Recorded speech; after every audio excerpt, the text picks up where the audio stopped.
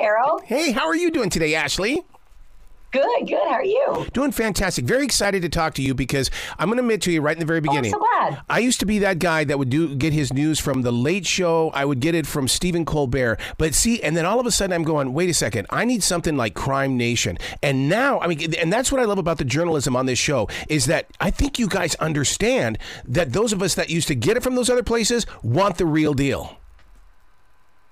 Well, we're happy to be able to be sort of an unbiased news source because it feels like they don't exist anymore anywhere else. And it's the reason why I joined News Nation was because they had a mission that was exactly the same mission when I started out in this business. And that is to do good journalism. And that's what you call reporting from both sides, not one side. Well, I love the idea that this, what you guys do isn't over in a 5-minute break or over in 60 minutes. I mean, you guys really break this down in 2 hours. Yeah, so it's super interesting. When I was doing my crime show on News Nation at 10 o'clock at night, I started to realize, like, there are these opportunities to do deep dives. And so along came Crime Nation, the documentary show, and it was just a natural fit because, you know, when we have an hour-long show and it's live, you're doing your best to break news and, you know, cover the news of the day. When you have an opportunity to do a 2-hour documentary like Crime Nation is doing, you really get deep into the story and you discover stuff that nobody has found before. And you get interviews that no one has ever gotten before, exclusive interviews. So we're pretty excited to be able to bring brand new facts, interviews, perspectives to stories that you thought you may have known. My God, to be in a conference room when you guys bring out, well, what did you get today? And somebody brings something in there and it's like, oh my God, that to me is what broadcasting is all about, when everybody comes together as one. Yeah, there was one of those moments in Drew Peterson. And if you remember Drew Peterson. Yes, I do.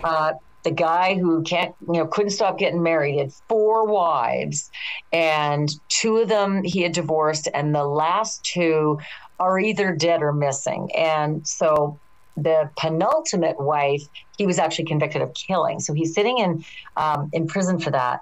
But the 4th wife, Stacey Peterson, is still missing and presumed dead after all these years. But we have discovered brand new information about something he was doing inside his home that nobody knew before. And so that's what doing a deep dive in a 2-hour project will give to you. It'll give you the opportunity to take time, interview a lot of people, go back over the notes and discover new things. So that boardroom is pretty exciting. I can't lie. Wow. See, it shows like Crime Nation as well as News Nation that when I check in, I actually have my smartphone with me in the way that I'll go and I'll start digging myself. You entice me to go and get even more of the story so that I better understand what's going on around us. So you are one of the new true crime army out there, because what we've discovered is that there are a lot of internet sleuths that are extremely helpful to an investigation. You know, there are only a limited number of police detectives who can be assigned to work these cases. And a lot of budgets are strapped, and so they do the best they can with what they can. And along comes a multi-million man army on the internet to say, I found something else. I've done a deep dive. If you have millions of eyeballs all helping out, there can be a real benefit to that. But Arrow, there can also be a real drawback. Yeah. I mean, you can get overzealous people who unfairly target the innocent and start suggesting that they've discovered the murderer. And that's happened. It happened in the Idaho 4 murders. A professor at the University of Idaho was unfairly targeted by a blogger. And it's just pure and simple defamation. So it can be damaging. It can be hurtful. It can also be very helpful to have true crime fans dig in online and start seeing what they can find. So many of these stories have fallen off from the front page of the newspaper, but yet you come in there somehow, some way, and you bring it back to the forefront. How is it that you're able to locate all this? Well, you know, what I have discovered in, 36 years of doing this job is that when the dust settles and the media circus dies down off of a breaking, story, and if people are given the advent of time, it's easier to talk to them, 6 months, a year, 2 years out, sometimes 5 years out, 10 years out, suddenly the floodgates will open and a lot more information will flow than it did when there was a tense and nervous media circus going on. And so what we've discovered is that people will come out of the woodwork. People will speak who've never spoken before. We've got exclusive interviews in the Delphi murder. We've got new and exclusive interviews in the Gilgo serial killings. We've got new and exclusive interviews in the Drew Pearson story. Yeah. So what we've found is that if you give it time and you allot the amount of time to tell the story, 2 hours in these crime documentary blocks, you'll discover brand new information and astounding stuff. Ashleigh, when you find information like this and you get these unheard of interviews, if I were a lawyer, I would put you on that stand in a heartbeat to find out how is it you found this information when that team over there couldn't do it. Again, I think it's all the resources, right? There's only so many detectives that are assigned to the case. But what we tend to find is rather than putting me on the stand, what we tend to find happens is they put the people we unearthed on the stand. Yeah. Darryl, you will not believe it. 2 nights ago, I was live on the air, covering this terrible shooting in Kansas City, Missouri after the Super Bowl parade.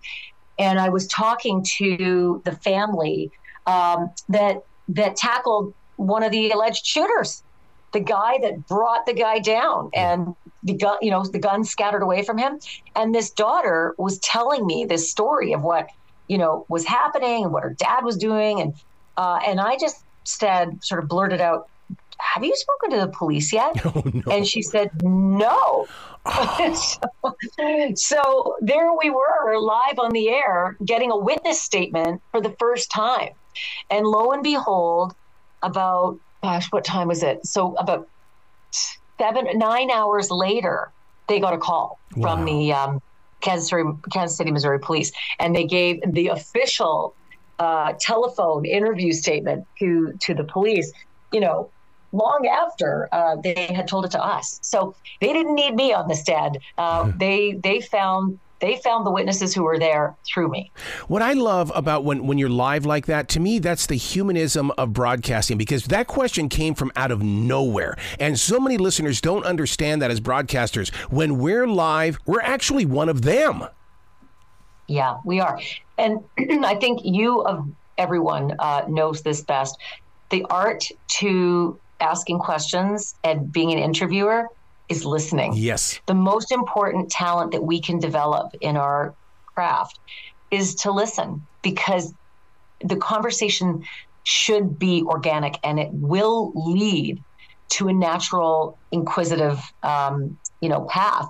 And that's where the good stuff will come out. If you just have a set list of questions and you're just trying to get through, the time constraints or the live constraints or whatever it is that's a constraint, you'll miss things. Yeah. If you can do your best to just exhale and listen, that's where the magic happens. Well, one of the things that I've always loved about you, Ashleigh, is the fact that you ask the questions and then you question the answers. And to me, that you're going into a deeper story, or like you're saying, you're deep diving when you ask that next question, which leads to another question. It always does. And it's how we interact as humans, right? We, as, a human race, are communicative. We tell stories. We pass our culture down to the generations through storytelling, through sharing, through communication. And so it's a natural art, and we all have the ability to do it. There's just things that get in the way, the pesky little things that can get in the way of good communication. And good broadcasters, they filter all that stuff out. Well, one of the things that really drew me to watching this is the fact that I love your guys' mantra, and I'm sure you guys breathe this every day. When news is breaking, it's not as it appears. And that to me says, oh my God, there's something here that I'm going to learn today. Yeah, and there always is. I have always found breaking news to be the thing I enjoy the most in my job, because I feel like I'm on the edge of history. It hasn't happened yet, and it hasn't been exposed yet. And then wham, I'm there as it's being literally written and exposed. And so I feel like there's a solemn responsibility to get it right and to also get it. because so much is left on the table after a lot of interviews that you either speed through the interviews or there's a race to the deadline or to the end of show. But if you can get the story, if you can literally get those details out of people, it's a pretty satisfying thing. Wow. Where can people go to find out more about you and to find out more about Crime Nation? So Crime Nation is going to debut February 20th. That's this Tuesday.